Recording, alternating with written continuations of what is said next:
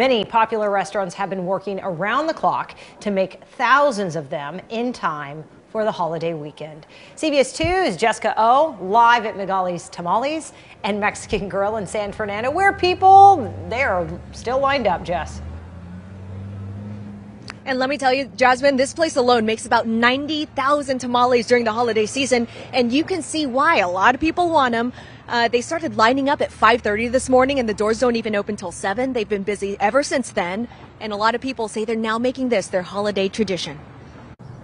Every year it gets bigger and bigger, the lines.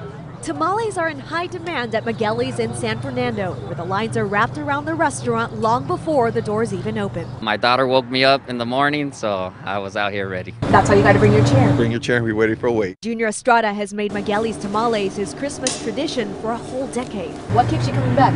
The taste, the flavor, and the yumminess. Others in line like Tanner Farwell are just excited to try them for the very first time. I was at a bar for a friend's miss, and the bartender said these are the best tamales in town.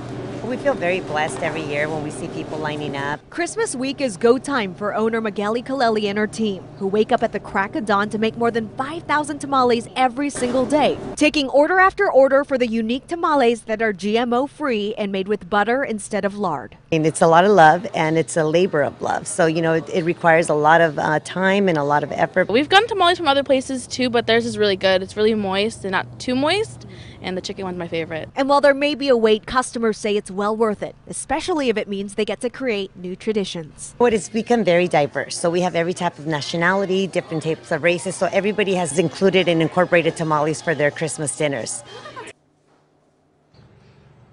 And the owner gave us one of her secrets and says the key to making a really good tamale is fluffy masa. And by the way, all these restaurants that are selling tamales say tomorrow is going to be their busiest day. So if you want to get some, you may want to get some quickly and stand in line as soon as possible.